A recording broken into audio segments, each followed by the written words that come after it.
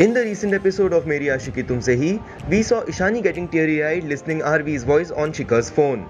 Unable to bear the pain, she hands over the phone to Shikhar as soon as she finds him around. RV finally gets to speak to Shikhar, who questions him about not attending Krisha's Roka function. RV explains to Shikhar how Ritika got ill while on the way to the function.